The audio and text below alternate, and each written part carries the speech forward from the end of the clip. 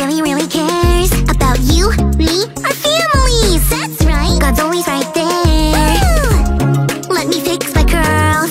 You've tuned into Callie's world. That's right, boys and girls. Welcome to Callie's world. Hey friends, sorry to greet you with an but my little bro just threw the biggest fit. My parents just told him he has to use my old bicycle helmet instead of getting a new one. He wanted one of those helmets with a mohawk on top, like this. I guess it is pretty cool. My old one that he will be using is cool too. It's blue. My little bro loves blue. And it has lightning bolts on the side. It has a cool black chin strap that makes a fun click sound when you buckle it. I used to love that click sound. I think he will too. Sure, it's a little old. I wonder, what does my mom and dad say when something is old but cool? It's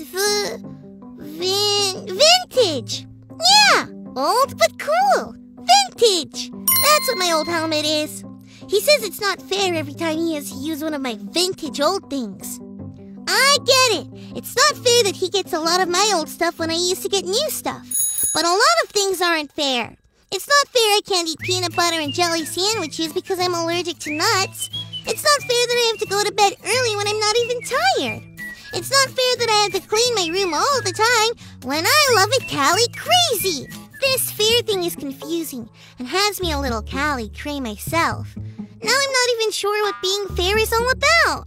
I bet our Bible story will have more to say about it.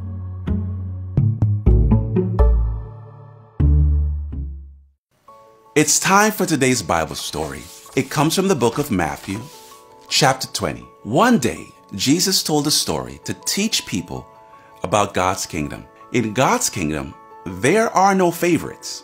He invites everyone to be a part of his family. In this story, there was a man who owned a vineyard. That's like a farm for grapes. Early in the morning, he hired workers. He agreed to pay them what you would get for working a whole day. So they got to work. At around 9 o'clock in the morning, the man saw some more people not working. He told them, "Come work in his vineyard."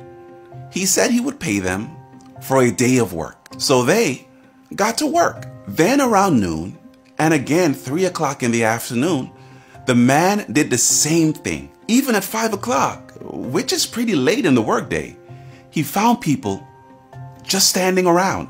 So he told them to work in his vineyard. At the end of the day, the owner of the vineyard decided to give all the workers their money. The workers who started at 5 o'clock received a whole day's pay. The workers hired in the afternoon, they got the same. The workers hired at 9 o'clock in the morning, they got the same. And so did the workers who were hired early in the morning.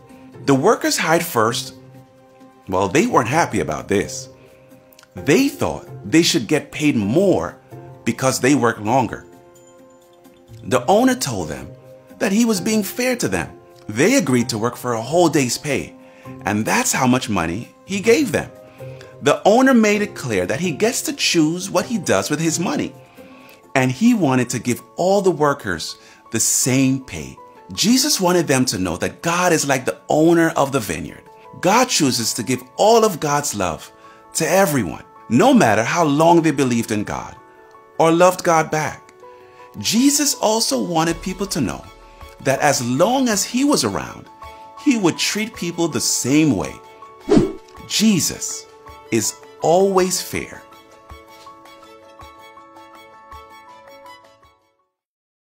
Okay, I'm confused. So the people who worked only 1 hour got the same amount of money as the people who worked there all day? How is that fair? Oh, I get it. So the people who showed up in the morning got paid the right amount. The owner just decided to be generous and give the same amount to everyone else. Wow, that's so neat. And the Bible story told us that Jesus loves us like that. It doesn't matter how long we've known Jesus, he loves us all the same. So I know my little bro doesn't think it's fair that he always has to use my old things. But maybe I could help him remember all the cool things he got from me, even though they're a little old. Oh, like those awesome bee mittens that I used to wear and buzz around in the snow. and now he buzzes around in them. And, oh, I know! I have this brand new toy that I got for Christmas that I haven't opened yet because I was saving it. Maybe I can cheer my little bro up by giving it to him. We are all going to feel like some things are not fair. Someone might have more stuff than we do. They might be taller, they might go on more family trips, but instead of looking at them and feeling it's not fair, we should look to Jesus. Jesus loves us all so much, no matter what we do or what we have. Jesus is always fair! Thanks for learning and growing with me, friends. Bye!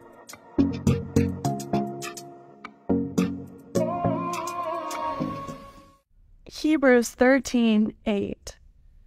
Jesus Christ is the same yesterday and today and forever.